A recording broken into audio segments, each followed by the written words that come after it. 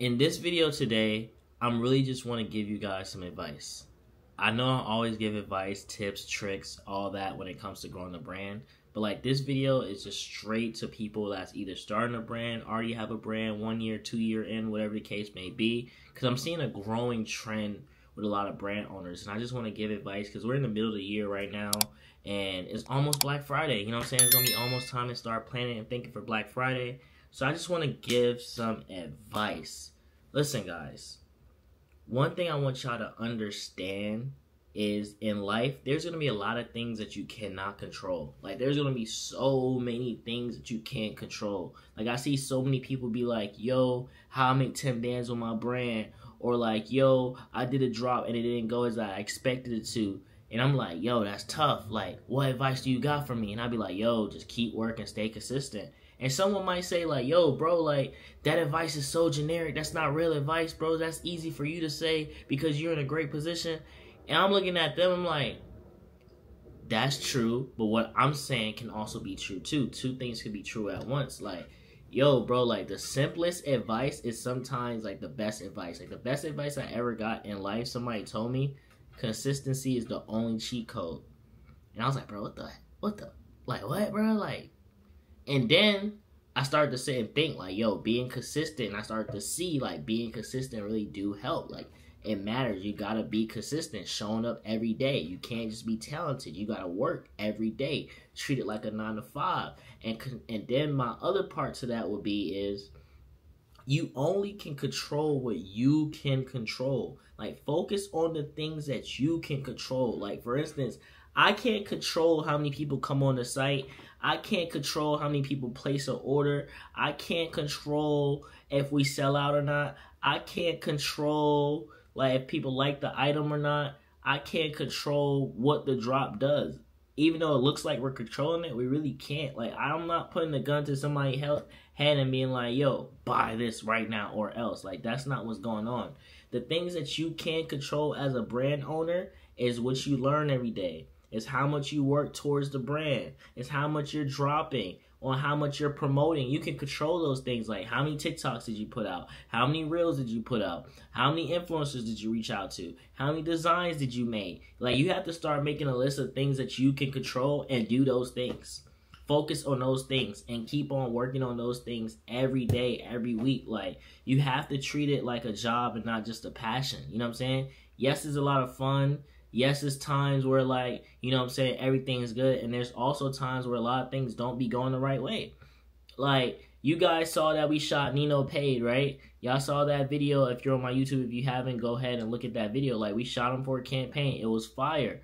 But Nino wasn't the person that we wanted to shoot. We wanted to shoot a way bigger person that has like 1 million+ followers on Instagram, and we got the go ahead, but the shoot just didn't go through. Like, we couldn't control if we could shoot that person or not. We really wanted to shoot that person, but we couldn't control that. But like, focusing on things that we could control was like, yo, let's find somebody really quick. So I got on my Instagram. I'm like, yo, do anybody know anybody famous that you can connect us with? And if you connect us with this person, I'll pay you. And that's what I did. I did that with my close friends on Instagram, and that's what I did. And then somebody was like, yo, I'm cool with Nino. Would that work? And I'm like, yeah, that'll work. And boom, we did the Nino shoot. You feel me? Like, we focused on the things we could control. Even with that, if you saw the video, we drove to DC to shoot Nino. It was like a 3-4 hour drive because Nino wasn't going to be in Atlanta for another 2 weeks. So we did what we could control. I couldn't control where Nino was, but I could control, like, us going to Nino and shooting Nino and getting him great pictures. We even hired a photographer. We shot it ourselves. KP shot it. You know what I'm saying? That way we could go home and edit it. We was already editing photos on the way on the drive back. By the time we got back, it took us like 4 hours to finish the edits. You know what I'm saying? Drawings and all. Like, you have to focus on the things that you can control when it comes to anything in life, not just a clothing brand, but like, and specifically with people that watch my channel and focusing on clothing brands, it's like, I see it time and time again. People that's first year, like, yo, it's not working out. I'm working. What do I got to do? Like, I need to be around y'all. And it's no. You don't need anybody. You just need yourself, and you need time. Because 9 times out of 10, anybody that's better than you in this space, they got 2 things over you. 2 things over you is either time or consistency. And what I mean by time is like, yo, me, I've been in this here for 7 years plus. I have time over you. Of course the drops are going to be bigger. Of course the SMS is going to be big. You feel me? Like, of course those things are going to happen. And then, like, I stay consistent every day, every week.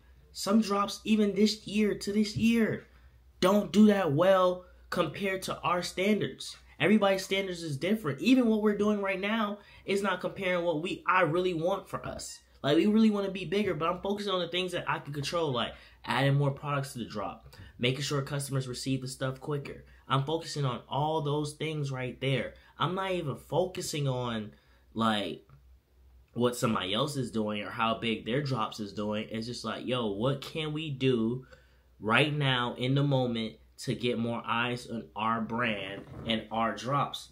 And one of those things is like doing a collab. We did a collab with the homie. It did really well. We dropped a really great hoodie and it's going crazy. Now the next thing we're focusing on is like, yo, how can we have a really big Black Friday? So I'm saying all these things is like, I'm focusing on what I can control, not what I want to happen. You hear me? I'm focusing on what I can control, not what I want to happen. And that's the key thing I want all brand owners to start doing, bro. Like, I really need y'all to start doing that. And then y'all need to understand, cause I see this happen a lot too.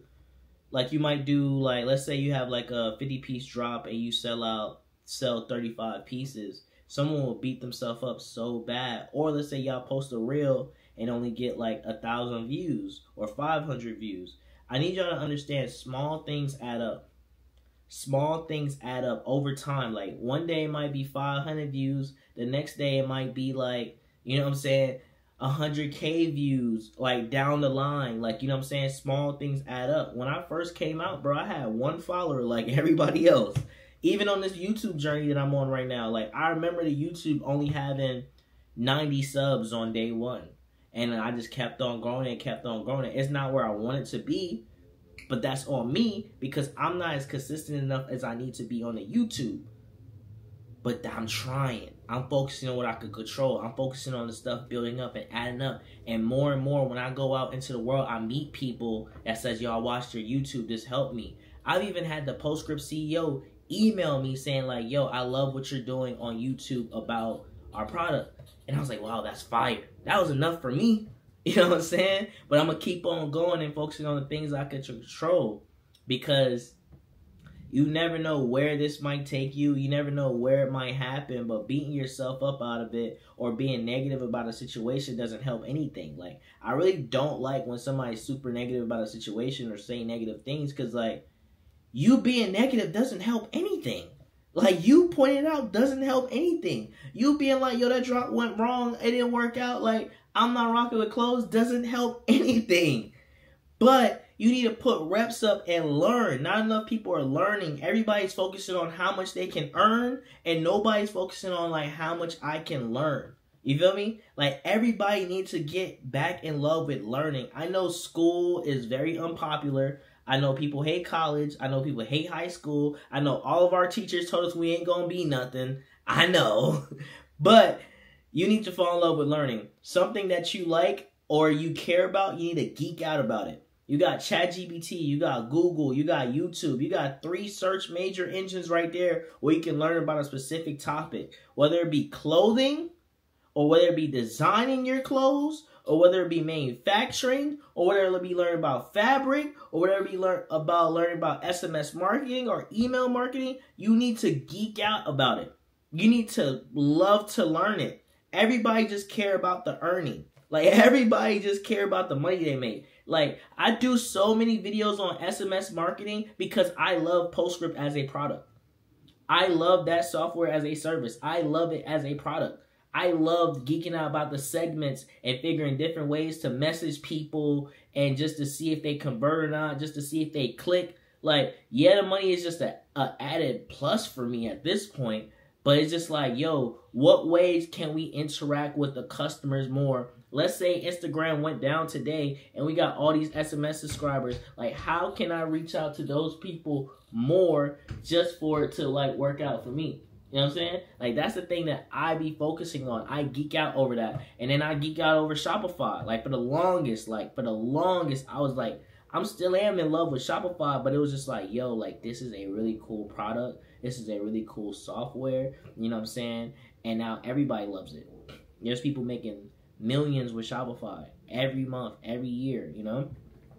So we have to get back to like loving to learn. You know what I'm saying? Like I get it. School really pushed us away from it because we learned a whole bunch of things that we can't use. But this is not school no more. This is the real life. And somebody might be watching this and you might be in school. But you soon will be in real life, my guy. And you have to go out there and love to learn what you're trying to work on and what you're trying to do. I see far too many people trying to start clothing brands and they don't buy clothes themselves. Or they don't know nothing about no clothes. That it's very annoying because it's like, how are you trying to sell to me and you don't even know nothing about no clothes? Like, I study clothes. Like, I understand proportions. I understand color theory. I ain't just wake up one day and knew that. I fell in love with learning about that. You know what I'm saying? I'm in the stores feeling the fabrics. You know what I'm saying? Like, I understand the difference between poly and cotton. You know what I'm saying? Some people don't understand that. So, like, that's my real key takeaway on this, guys. Like, you have to, A, love to learn what you're doing.